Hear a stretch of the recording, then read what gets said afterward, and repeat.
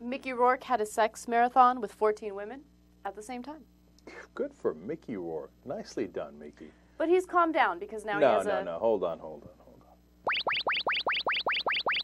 What is that? Well, what is it? Is that a statue? Is that a wax statue? Is that a man? Is it a woman? Is it a tranny? What is that? Are you talking about the woman? No, I'm talking about Mickey Rourke. Oh, okay, good. Okay, Mickey Rourke. Look, as an actor, I love that guy. Okay, and I've loved him as an actor for a long, long time before he got hot again. Angel Heart was one of my favorite movies of all time. Dude, too many plastic surgeries, man. And if you're supposed to be a tough guy, you can't look like a tranny. You just, I'm sorry, transgender. Okay, that looks terrible. Just get old. Who cares, man? You look tougher if you look older. Yeah, he's also wearing a ton of face makeup. Yeah, I can't have the face makeup and the plastic surgery. I can't do it. Can't play with it. He's still putting the ladies away, though, so... Yeah, he is. Well, that's because he's rich and famous, of course.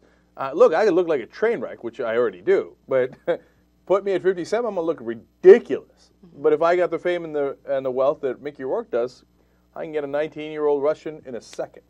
Okay? No offense to the Russians. I'm just saying that because of the British story with the Rolling Stone guy, right? Or that 24-year-old hottie. But look, some people might look at that 14 girls in one night as some sort of like, oh, how terrible or immoral. I want to be clear on the record. That is nice work.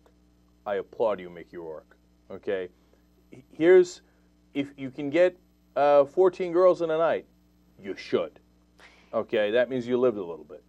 I always think about his story about when he hit rock bottom and he was sleeping in his closet and, you know, he had just lost his wife and he had nothing, right? And how he just wanted to give up. And then he looked up at his dogs and his dogs had this, like, sad face. Like, who's going to take care of us? And then that's what motivated him to get his life together. I think about how much he's progressed since that moment, and I'm proud of him.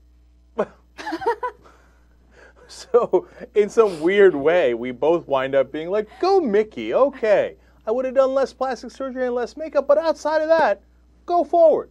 Enjoy life. Glad to see you back.